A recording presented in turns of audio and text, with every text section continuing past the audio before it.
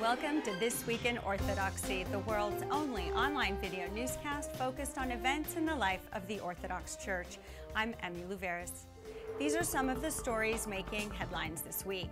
Metropolitan Callisto Swear speaks at North Park University on the unchanging gospel in an ever-changing culture. Relics of St. Anthony the Roman discovered and identified in Veliki Novgorod. The Pan-Orthodox Council to take decisions only upon consent of all patriarchs. And congratulations to our own Dr. Vladimir Morrison, who produced the score for Rachmaninoff's Night Vigil, this year's Grammy Award recipient for Best Choral Performance. First up, Metropolitan Callisto Swear of Dioclea will speak at the inaugural event in engaging Orthodoxy speakers at North Park University's Anderson Chapel in Chicago on Saturday, March the 5th. The event is a free two-part lecture followed by responses from other theologians. Orthodoxy is on the cusp of a major theological renaissance in the 21st century, and this series will explore Orthodox theology as a vital religious force in American life and thought. In this two-part lecture, Metropolitan Callistos will present an Eastern Orthodox understanding of the gospel and offer practical guidance on how local churches may keep it clear and central for each generation. Also known by his lay name, Timothy Ware, Metropolitan Callistos is a titular metropolitan of the Ecumenical Patriarchate in Great Britain.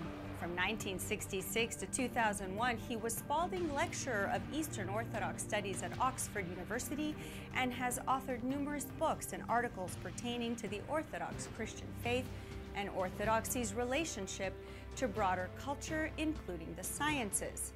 Attendees will have the opportunity to participate in a question and answer session with Metropolitan Callistos and other participants during the event.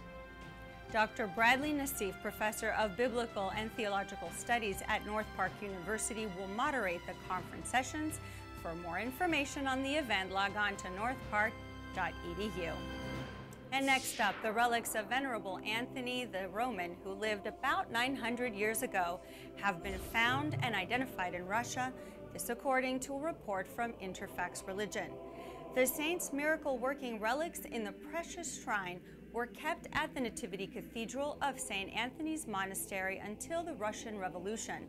During the Soviet anti-religious campaign in 1927, the shrine was opened and the relics moved to the Anti-Religious Museum, located at the St. Sophia Cathedral of the Veliki Novgorod Kremlin. There, St. Anthony's relics were considered lost, among other objects.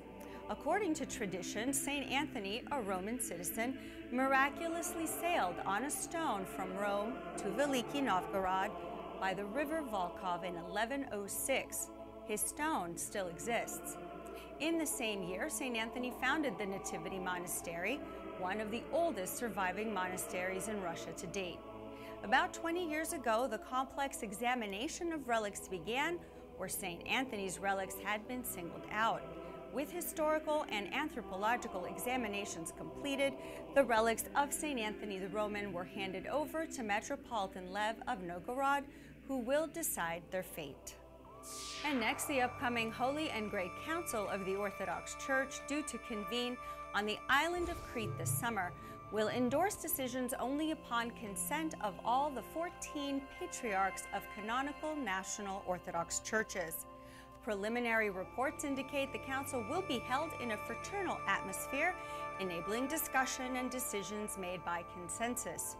Likely to become a milestone event for the entire Orthodox world, efforts to prepare the Pan-Orthodox Council started as far back as 1961 and have been proceeding with certain intervals ever since. Each national Orthodox church will send 24 bishops to the council. And in news from OCN, congratulations to our own Dr. Vladimir Morrison, Program Director for OCN's Rudder, who was the producer of Rachmaninoff's All-Night Vigil, recipient of this year's Grammy Award for Best Choral Performance by the Kansas City and Phoenix Chorals, Artistic Director Charles Bruffy. Dr. Morrison and his wife are the directors of our 24/7 internet radio station, The Rudder, providing Orthodox sacred music throughout the world. He is also the founder of Musica Rusica, the largest publisher of Russian choral music outside of Russia. On the recent award, Morrison congratulated Charles Bruffy and the Kansas City and Phoenix Choral, saying for the third time in the last 10 years, recordings of Russian Orthodox sacred music have won Grammys.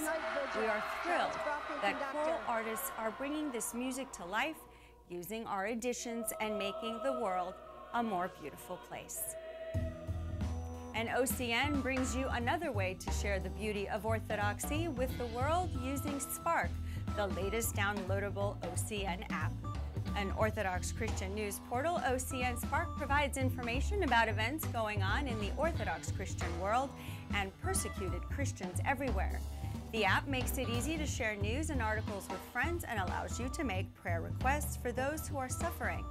Visit myocn.net to easily download OCN Spark from iTunes. Much like public radio and TV, the Orthodox Christian Network relies on support from its viewers, listeners, and myocn.net visitors like you. In honor of OCN's 20th anniversary, anonymous donors have issued a $20,000 matching challenge. For every dollar you give, $2 will be donated. Be a part of our growth and make a contribution today where your donation can be doubled for a limited time. And remember, you can access the many breaking stories, blogs, podcasts, and videos available on the latest topics of interest on myocn.net, on Facebook, or watch us on our YouTube OCN video channel. That brings another edition of This Week in Orthodoxy to a close. For everyone here in our OCN studios, I'm Emmy Luveris. Let's go forth in peace.